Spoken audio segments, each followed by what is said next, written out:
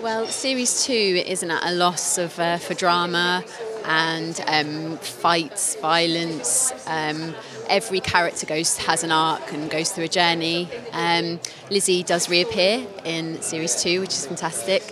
And she has been given a chance by the Shelbys to have a chance in her life, basically, and turn her life around. But if you're going to get involved with the Shelbys, then you're going to get cut.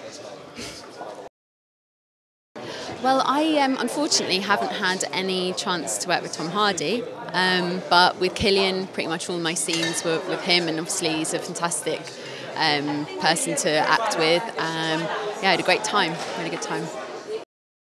As soon as, well, in the first series, as soon as the opening was Red Right Hand playing, Nick Cave's Red Right Hand was playing, you're already on a winner.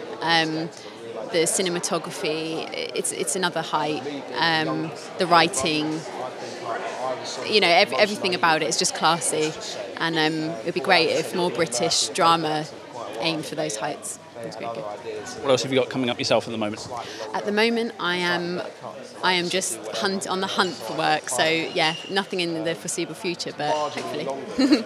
My final question, obviously, we miss Misfits so much. Looking back on that experience for you, what's your fondest memory of your time on set with the guys in the gang? Of the Misfits? Oh, well, I mean, I had such a good time with my tortoise. I actually started to believe that there was a man in there, so that's a bit worrying, isn't it?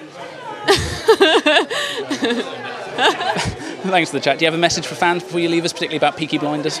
I hope you enjoy it. I know you'll enjoy it. And... wear your peaks, I guess. Wear your peak caps when you're watching it.